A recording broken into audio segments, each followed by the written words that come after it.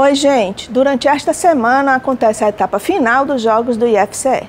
Mais de 1.200 atletas em 9 modalidades participam da competição que termina no próximo domingo. As partidas ocorrem no Centro de Formação Olímpica do Nordeste, que em outubro também será palco da etapa nacional dos Jogos dos Institutos Federais.